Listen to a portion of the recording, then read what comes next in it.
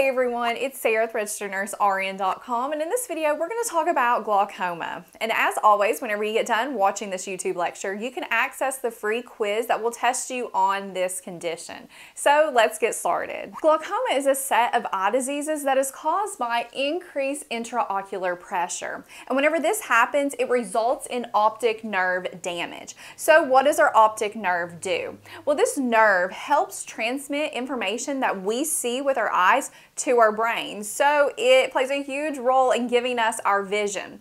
So if this nerve becomes damaged, the person's going to have vision loss that can eventually lead to permanent blindness. For instance, if this patient had open angle glaucoma, over time, eventually, they will notice that they're losing their peripheral vision, which is going to give them like tunnel vision.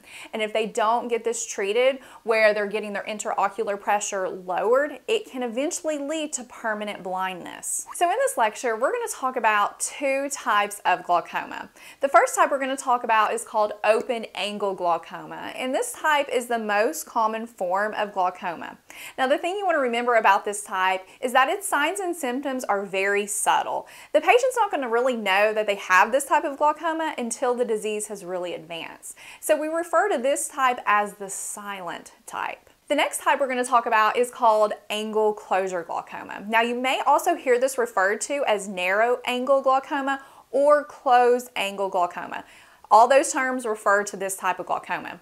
Now, this type of glaucoma is very rare, and its signs and symptoms, the patient is definitely going to notice them.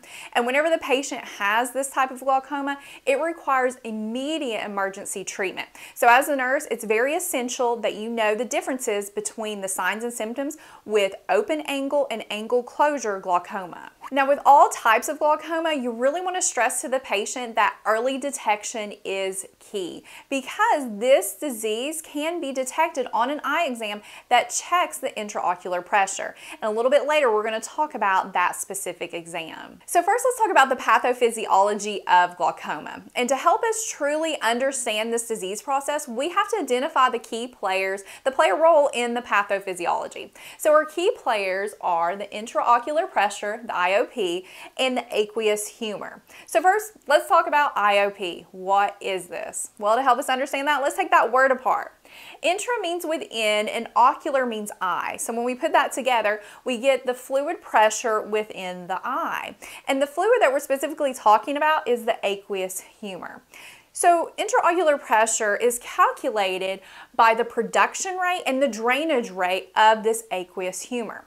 Now, aqueous humor is produced in the eye specifically by the ciliary body, and it drains out through the eye, and it's going to go through the trabecular meshwork into like the drainage canals. So if your production rate and your drainage rate are not equal, you're going to get increased intraocular pressure. But how in the world do we know a patient's IOP? Well, it can be detected through an eye exam, and they can use a device called a tonometer. And this device will tell us what the patient's IOP is. Now, generally, a normal IOP in most people is about 10 to 21 millimeters of mercury. So now let's talk about aqueous humor. So we have established that this fluid helps maintain our IOP, but let's talk about how it really flows through this eye and really compare that to open and angle closure glaucoma. So here we have our eye, and the view of this eye is if you were looking over someone and you took their eyeball and you just cut it in half and you were just looking at it. So this is the view of the eye that we're looking at. And here in the drawing, we have in red, this is the ciliary body, and that produces again the aqueous humor. We have the lens. We have in purple, this represents the flow path of the aqueous humor. And then here in black, we have the pupil opening. And then the colored area in green is the iris, which is the color part of the eye. So our person has green eyes. And then we have the cornea, which is this area here in black. And then we have the trabecular meshwork and Schlimm's canal, and that's how the aqueous humor is going to leave this part of the eye. So let's talk about how it flows normally. So the ciliary body produces the aqueous humor, and it's going to go through the posterior chamber of the eye. And this is found between the iris and the lens. Then this aqueous humor is going to go through the pupil opening, and it's going to enter into the anterior chamber of the eye, which is found with the cornea and the iris. Then the aqueous humor should normally go down, and we're hitting the drainage angles of the eye. And I want you to remember drainage angle, because that is really the key concept in understanding closed angle or angle closure glaucoma versus open angle glaucoma. So it's going to go down through these drainage angles, and it's going to hit the trabecular meshwork. Okay, it's meshwork. So this trabecular meshwork is like a strainer area. So the fluid's going to go down through there, and then it's going to go into Schlimm's canal, and then it's going to hit the episcleral veins, and that's how it normally should drain out of the eye. But to help give you a better illustration, let's look at this animation. So here is a side view of the eye if you took it and you cut it in half. And circled in red is the ciliary body, which produces that aqueous humor. It's going to flow out through that posterior chamber, through the pupillary open, through the anterior chamber, and then it's going to go down into the trabecular meshwork, into the Schlimm's canal and the episcleral veins. So as you can see, this aqueous humor is easily just flowing through the eye.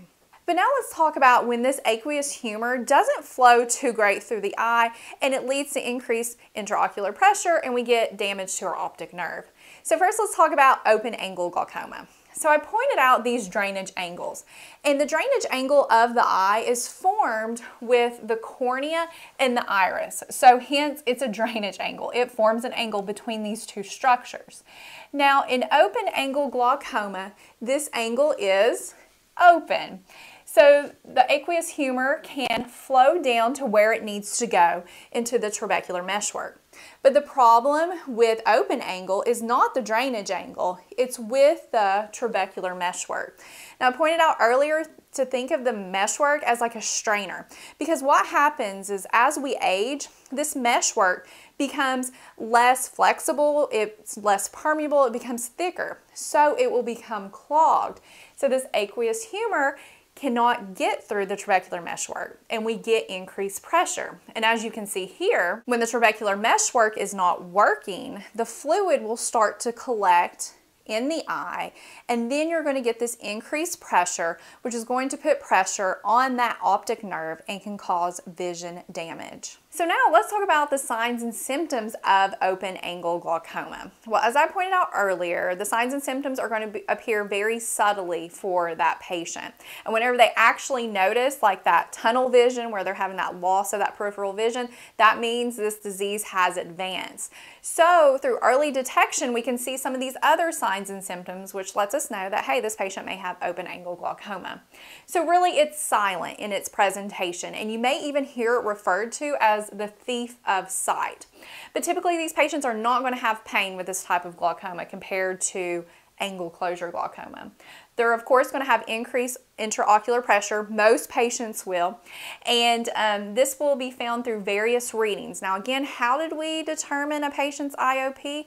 It was through a tonometer. And whenever they look at the patient's drainage angles, because you can look at the drainage angles through one of those eye exams, they can use a gonioscope to assess that. So that can tell us if they have angle closure or open angle. And they may have what's called optic disc cupping. And this can be assessed with an ophthalmoscope, and you can look at the fundus of the eye, and you can look at the optic disc to cup ratio. And the optic disc is found on the fundus, and in the middle of the disc is the optic cup. So with chronic open angle glaucoma, the cup will become bigger compared to the disc. And here on the right, you will see a normal optic nerve. Notice the cup, it's the bright part in the middle, is smaller compared to the disc. But here on the left, the optic cup is a lot bigger compared to the disc. Now let's talk about angle closure glaucoma. So again, with these drainage angles, we have the cornea and the iris, and we have that angle. And what's happened is that this angle has narrowed. It has hence closed. So this aqueous humor cannot get down into the trabecular meshwork, into Schlimm's canal, and do its thing. So we don't have a problem with trabecular meshwork. It's that this angle has closed off, and what's going to happen is this aqueous humor is going to build up on the eye, and it's going to really severely hinder this optic nerve. Now when this type of glaucoma happens, it is an emergency. It's rare to happen, but when it does, the person needs treatment immediately, and we're going to talk about those treatments a little bit later. So What could cause this to happen? Well, if a person already naturally has narrowed angles, an anatomical defect, that can cause it. But medications can cause this that dilate that pupil, because what it can do is it can push the lens or the iris forward, and when you push that forward, you close that angle. And medication that can do that is like anti-cholinergics, and you want to educate patients who are at risk for this to avoid those type of medications, because you can get these like over the counter with like allergy medicines, antihistamines, or COPD drugs or antidepressants. So big risk with those. Now, what are the signs and symptoms of this type of glaucoma? Well, the patient is going to be able to notice them, and they're not silent like with the other type of glaucoma. So they can report severe eye pain. They're going to have a lot of pain with this type of glaucoma. They can also have nausea and vomiting. They're going to have vision changes where their vision will be blurred from all that increased pressure. When they look at lights, they will see halos around the lights. Their eyes can be red. The pressure can just be so high that it can cause edema on the cornea, as you can see here in this picture. And of course, they're going to have very high IOP. Now let's talk about the key concepts that you want to know about glaucoma as the nurse. So to help us remember those key concepts, we're going to remember the word thief. So T is going to be about treatment goals. And the treatment goal for the glaucoma, of course, is to reduce the intraocular pressure. And this is going to help prevent damage to that optic nerve. So medications are going to be the first line treatment for glaucoma. Most forms of medications are going to be in eye drops, and patients can also receive oral meds. And then surgical treatment can be provided. And we're talking about like laser procedures or traditional eye surgery. So first, laser procedures. A type of laser procedure that can be performed is called a selective laser trabeculoplasty, also known as an SLT. And this procedure is relatively quick compared to the traditional eye surgery that we'll talk about next. And it lowers the IOP by using lasers to target certain parts of that drainage angle tissue, which will cause changes to the tissue, and these changes will allow that extra aqueous fluid to drain out of the eye and will decrease IOP.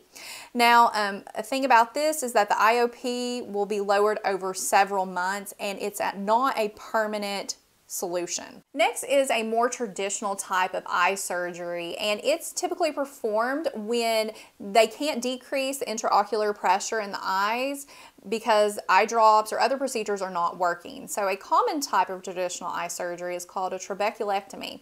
And this is where some of the trabecular meshwork is removed and an opening is created to allow aqueous humor to collect in an area of the conjunctiva.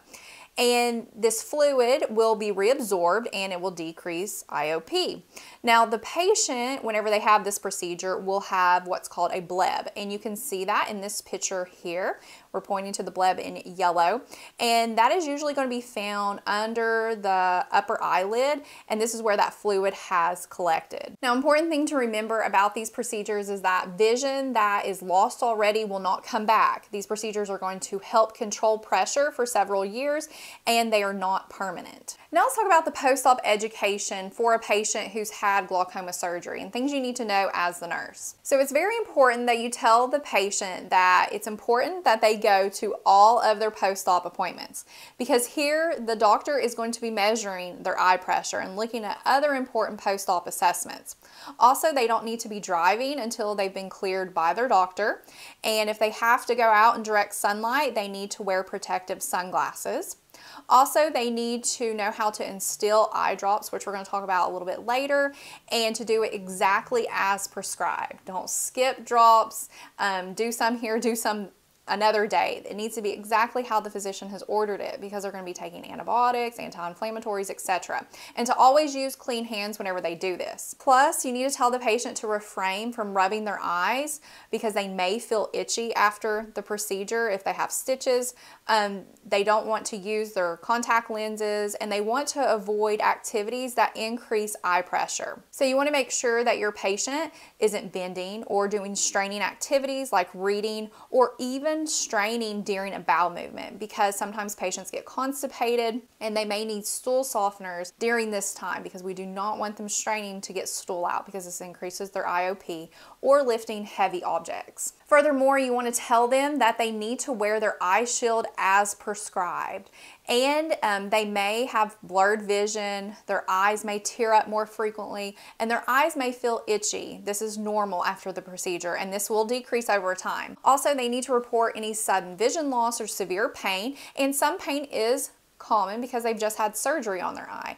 And it's very vital they monitor for infection, like any abnormal discharge, a fever, extreme eye redness. They can have some, but any extreme or any extreme vision changes. But again, blurred vision at first is normal. Then we have H for helpful to remember the 3 S's of open angle glaucoma. So you definitely want to know the differences between open angle and angle closure. So the 3 S's for open angle is silent, sight, stopper. So silent represents the patient's going to be asymptomatic until it's too late because the irreversible damage has been done to that optic nerve when the patient actually notices the loss of peripheral vision and they have that tunnel vision. Next is sight. So the vision loss can't be brought back, and once blindness occurs, it's permanent. And why does it occur? Because we've had increased intraocular pressure that has damaged that optic nerve. And then the last S, stopper. So the development of permanent vision loss / blindness is stoppable, hence it's avoidable if glaucoma is identified early through an eye exam that checks for eye pressure. So let the patient know about this, especially the patients who are at risk for glaucoma, which we're going to talk about a little bit later. And we can prevent the loss of vision through medications or procedures that help keep that IOP low. Next is I for immediate treatment for angle closure glaucoma. So remember, this is an emergency, and this is not a type of glaucoma that's going to be silent with its signs and symptoms. And medications can be used to lower that IOP, like eye drops or oral medications, along with a surgical procedure, like a laser iridotomy. And this is where a small hole is created in the iris with a laser to drain that extra aqueous humor. Also, a more traditional surgery could be an iridectomy, and this is where they remove parts of the iris. And remember, the iris is that colored part of the eyes. So look at those eyeballs, it's the green part. And this may be performed in both eyes because there's a risk of both of those eyes actually developing angle closure glaucoma. So they can do that as a preventative measure. Next is E for eye drops. So now we're going to talk about how to administer eye drops to a patient, and I have a whole video, a link should pop up in the corner, where I actually demonstrate how to do this, but I'm going to go over the highlights that you need to know. And then we're going to go into the different types of medications. So first, you want to tell the patient that they don't want to skip days or abruptly stop taking the eye drops. So some of these patients, they have quite a few eye drops to take, and they have to take them throughout the day. So it can be hard getting into that routine, and you want to stress to the patient that it's very, very important that they take these eye drops exactly as prescribed, because if they skip days and don't take them here or there, they are ultimately risking losing their vision, because these drops are made to help lower their IOP. Also, you want to stress the importance of always washing your hands before instilling eye drops, because that is one of the big ways we get sick. Whenever we use our hands, you know, we're touching surfaces that have bacteria, viruses in them. If we touch our eyes with those hands, we just transfer that virus or bacteria into our eye. So always use clean hands when doing this. Next is about administering more than one type of eye drop medication. So as a nurse, this is important you know this, and for the patient who's going to be instilling these at home. So the rule of thumb is to space out each type of eye drop that the patient has to take about 3 to 5 minutes. So let's say your patient has 2 eye drops they need to take. So they'll take the one eye drop medication as prescribed, and then they need to wait at least 3 to 5 minutes before instilling the other type of medication. And why do we do this? Well, we want that first medication to have time to work, to be in the eye. And if we quickly gave that second type of eye medication, it would just wash out the first. So you definitely want to have that time frame between the types of eye drops. And then let's say your patient has an eye ointment ordered and an eye drop. Which one are you going to give first? You will give the eye drops first, and then you will give the eye ointment. So whenever you give your patient those eye drops, how do you instill them in the eye? Well, you're going to place each drop on the lower sac of the eye, and you can see this sac here in this picture on the right. This is called the conjunctival sac. You will not directly put the eye drop on the cornea via the eye. Now, after instilling each eye drop medication, you want to have the patient refrain from blinking, but to keep the eye closed and to perform punctal occlusion. So to do this, you will have the patient or you use your index finger and gently place pressure at the side of the bridge of the nose over the lacrimal punctum, and you can see that at the top picture. That's an up close picture of it, and you'll do this for about 2 to 3 minutes. Now, why are we doing this? Well, this is to prevent the medication you just gave them in their eye from draining down into the nasolacrimal duct and being absorbed by the blood, which can cause widespread signs and symptoms. So if you gave this patient a commonly prescribed glaucoma medication like a beta blocker or a cholinergic eye drop, if we didn't perform this punctal occlusion, that medication that's supposed to stay in the eye to do its job can drain down through this tear duct and can enter into the blood and actually cause those signs and symptoms of those medications, and we don't want that to happen. So now let's talk about those medications. So how do medications work? Well, they're going to help lower our IOP, and they're going to do it one of 2 ways or both ways. They're going to decrease production of the aqueous humor, and or they're going to increase the drainage of the aqueous humor. So this is great. We're going to get lower intraocular pressure. So to help us remember some of these drugs, because there's quite a few, we're going to remember the ABCs. So that's going to help us remember 4 of them. So first, A for alpha agonists, and these tend to end in IDINE, like brimonidine, and these work with alpha receptors by activating them. So we'll get the decrease of aqueous humor production because it constricts the ciliary body. Remember that produces our aqueous humor. And this helps increase the drainage of aqueous humor out of the eye and lowers our IOP. Now, remember, this can cause systemic effects, so we need to do punctal occlusion. And one side effect that some patients can have is that they can feel very drowsy after taking this. Next is B for beta blockers, and they end in OLOL, like timolol. And these decrease aqueous humor production, and they can cause those systemic effects majorly. So punctal occlusion, very vital. There's different types like cardioselective and non-cardioselective, and they are not for patients with bradycardia, asthma, or COPD. And we talked in depth about this whenever we talked about our beta blocker video, which you can access up here in the right corner if you want to watch that. So with this, you want to assess a patient's breathing and heart rate before administration. Then we have C for carbonic anhydrase inhibitors, and they end in ZOLAMIDE, so zolamides, and they can be ordered orally or via drops. And one medication type is called acetylzolamide, and these decrease aqueous humor production, so they're like diuretics that inhibit carbonic acid production. Now you want to assess the patient's allergies, because if they have a sulfonamide allergy, they cannot take these medications. And then our last C is for cholinergics, and these are miotics, and one type is pilocarpine. And how this works is it helps lower the IOP by constricting the pupil, because that's what these drugs do. And this will help increase the drainage of aqueous humor out through that trabecular meshwork. Now, it's important to be familiar with the antidote for these drugs, which is atropine. And these drugs can cause that cholinergic effects like sweating, increased salivation, bronchospasm, decreased heart rate, and increase the eye sensitivity with light. So they may have problems with vision in dim light. And again, it's very important that they perform punctal occlusion whenever they take this medication. Some other drugs include prostaglandin analogs, and they end in prost, like bimatoprost, and these increase the drainage of aqueous humor out of the eyes, and they don't tend to cause as many systemic effects as those other medications that we just went over.